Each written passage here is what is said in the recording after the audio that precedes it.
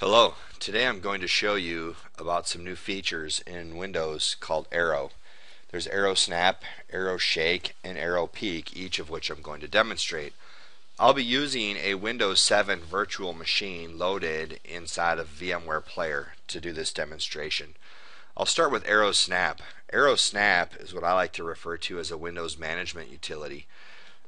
If I click on a title bar and drag it straight up, it maximizes the application.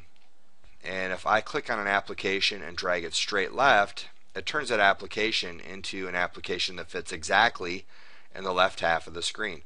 I can do that dragging an application right also. If I click on an application, in this case it's Media Player, drag it straight right, it optimizes that application for the right side of the screen. So with Aero Snap, I can go full screen to the top, left by clicking and dragging left, and optimizing for right by clicking and dragging right. So now I've got two applications for use side by side, which is a really neat feature.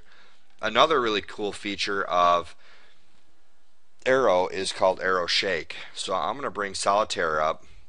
If I want Solitaire to be the only application on the screen right now, I can left click on Solitaire and shake it, and the other applications will minimize. So let's try it. Aero Shake.